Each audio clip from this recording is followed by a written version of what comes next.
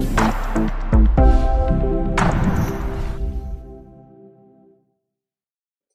here with a different video, and in today's video I have an HP Pavilion laptop, and in today's video I'm going to show you guys how to upgrade your mechanical drive on these versions to a solid state drive, or if you want to upgrade your M.2 solid state drive to a bigger capacity drive. This particular one, it's the model HP 15-CW 1063. This applies to any version that has the CW versions. So first thing first, you need few stuff before you get started. You need an opening tool and a screwdriver set. I use the UFIXTEK tool set.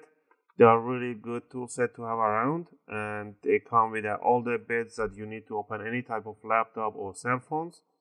For this particular laptop, we're going to be using only the 00 Phillips and Phillips number 0. See, these two we're going to be using. And also, you will be needing an opening tool. You can use any opening tool that you like. I use the guitar pick. The UFIXTEK tool set, they actually provide you with an opening tool, but I prefer this in guitar pick because of the really toughness and soft edges. It's really handy and fits nicely on between your hands to open stuff. Alright, let's get into it and start. First thing first, we're going to be using bit number 00 Phillips, and we're going to remove the 3 screws that are visible in front of your laptop, which are right here. These 3 screws are the same size and height, so don't worry about mismatching them. So go ahead and remove these 3 screws. Alright, next you want to use your opening tool, and we're going to remove these rubber legs at the back end by the hinges. So just stick it right underneath this rubber, and then go ahead and lift it up and stick it beside it. Only the back end, you don't need to remove the front end rubbers. Now we're going to switch to the Phillips number 0. And we're going to remove these 3 screws. Again, these 3 screws are the same size and height, so don't worry about mismatching this. Now, the fun part. We're going to grab the opening tool, and we're going to stick it between the top and the bottom cover. So open up this one a little bit here. So I'm going to stick it right there, as you can see. About 2 or 3 millimeters deep. And then you want to just twist it. What I normally do, I don't do the front end. I start from the side. So go ahead and stick it to the side corners between the top and the bottom cover, and go ahead and just twist it. You want to do a twist motion, go all around. It's kind of hard to do it with the camera that I have in front of me. So I'm just twisting it. You're going to hear those clicks. Those are the clips that are clicking, getting loose. So if it's the first time you're doing it, it's going to be a little tough. So don't panic. You just want to keep doing it. So you see that thing is opening up already. Keep doing the side. You're not going to break anything. Do the corners. Do the back end by the hinges. This one is already loosened. Go toward between the hinges. Start from one corner. Back here, you don't want to pull it backward, you want to pull it inward in this part only. So bring it forward. I can see a little dent right here. Okay, there. Now you want to go to this corner, and on this side you want to pull it the opposite direction. So lift it up to the back, like you're opening a can. So pull it back. Pull it back. So I only do the sides and the back end. You could go ahead and do the front, but I'll tell you why not to. So once you did the back and the sides, there's 3 clips in the middle, so you have to get those loose too. So pretty much I'm going to wiggle it around as I'm lifting it up. So lift it up and wiggle it around, and it will come loose. And then just lift it up and bring it toward the front. and the front clips automatically they're gonna get loosened up. You do not need to remove the battery to do the upgrade for the hard drives, but if you want to be really paranoid and remove the battery, go ahead and remove 1 screw, 2, 3, 4 with a Phillips number 0. Once you remove these 4 screws, you can simply lift up the battery and disconnect it from there. But it's not necessary.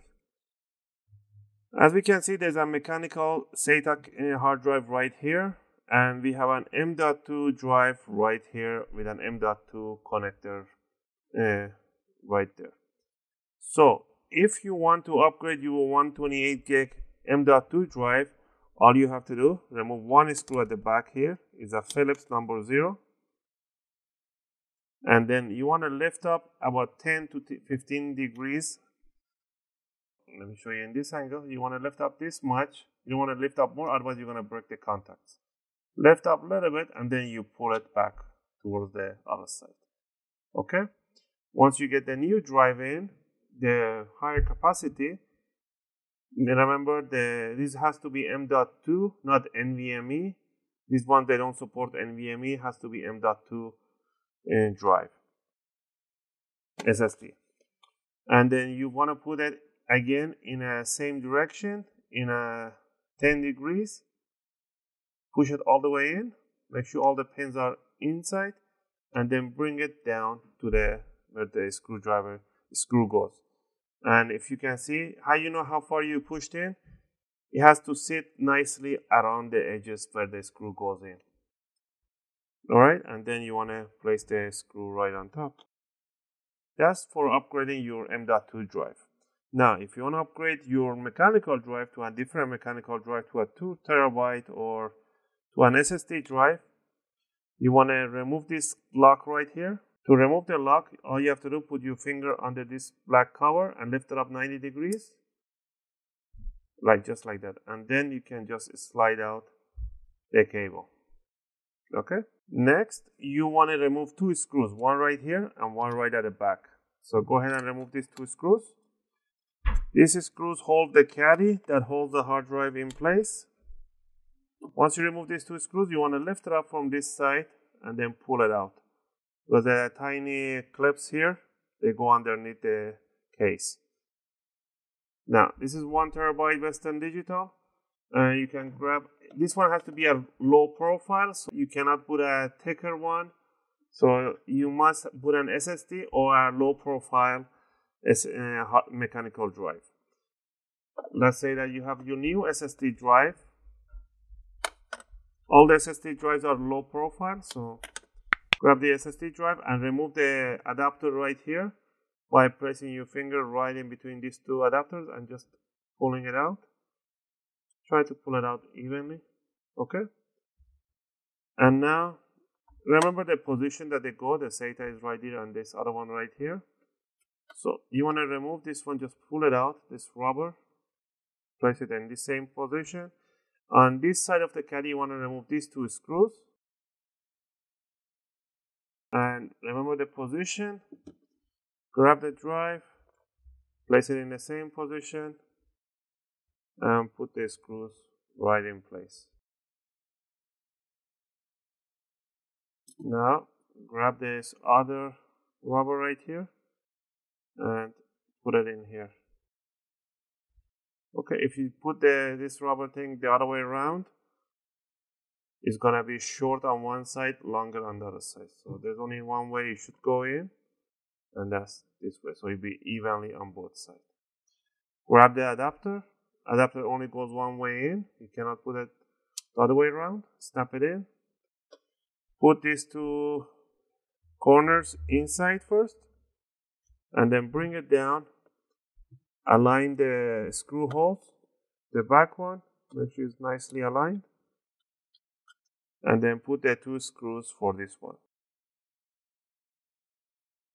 And next, you want to plug in the cable. To plug in the SATA in the connector, just lift up the jack. Slide the cable right underneath, in between, and hold it. And then close the lid right on top of it. And that's how you upgrade your drive. And the last thing would be grab the top cover, bring it on, and before you put it in, always put the front end down first. So lift up the back and put the corner down and hold it, put the other corner down, and then you start working from this side, pushing it down towards the screen, the corners only, and then work all the way to the back. Make sure you hit those clicks. Okay, and then you can do the front. The front, do not press it too much, just open up the laptop a little bit so you don't press on the screen, and you want to pinch the front cover, top and bottom. Go ahead and pinch all around. And now you want to press on this area, right on the right side where the 2 screw is, on this side. Remember those 3 clips? Right there. Alright, now what you want to do, you want to put the 3 screws in the front with the bit number 00 Phillips. And then black screws at the back end. I hope you like this video and it helped you guys out. And if it did, you know what to do. Click that thumbs up button and I'll really appreciate it. And if you guys could subscribe, I'll really be really helpful for me and motivates me to make more videos for you guys and take requests and answer questions. And again, thanks for watching, guys, and I'll see you guys in my next video. And the last thing will be to grab this bottom legs, just put it on top, and you're all set.